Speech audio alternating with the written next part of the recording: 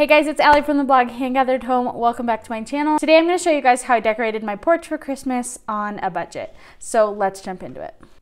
So this porch makeover was super simple. I tried to keep it really minimal, kind of symmetrical, just really simple and budget friendly.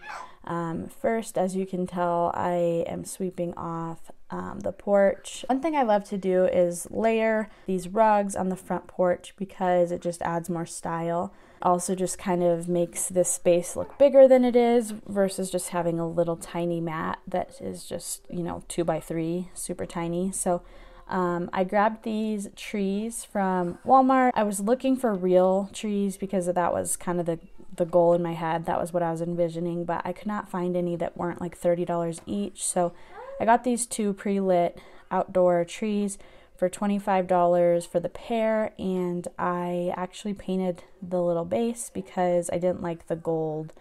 It was kind of like a black with like gold paint smeared on it.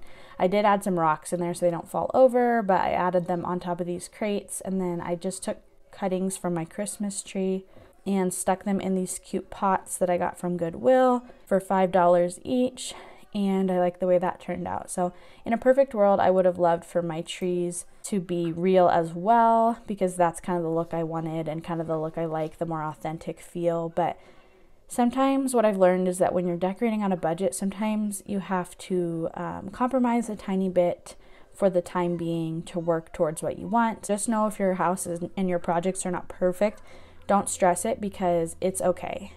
You'll get there, you'll learn as you go, each year you'll learn, and I think that's the most important thing.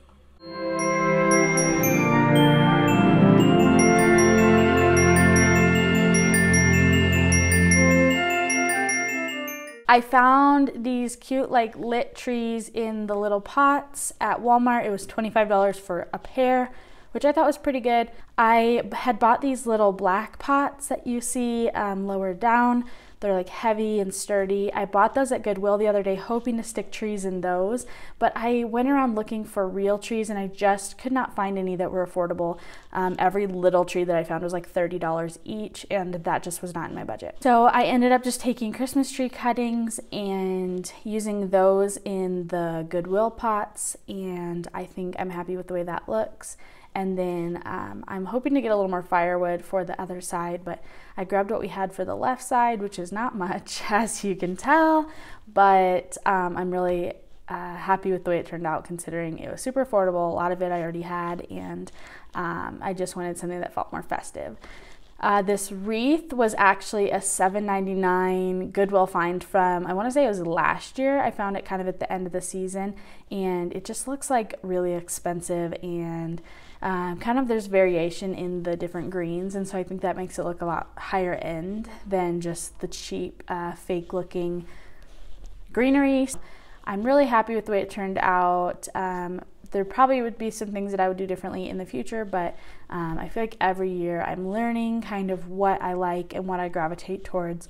So it's all a learning process. So if you get to the end of your project and you just think like, oh, I just don't love it, don't give up, don't get discouraged, because you're learning. You're figuring out what you like and what sticks out to you and what is pretty to you and what your style is, and I feel like I'm still learning that as well. So if you're new here, I would love it if you would subscribe and hit the bell while you're at it so you're notified every time I post a new video. You can expect new videos twice a week on DIY, simple living, and making a house into a home on a budget.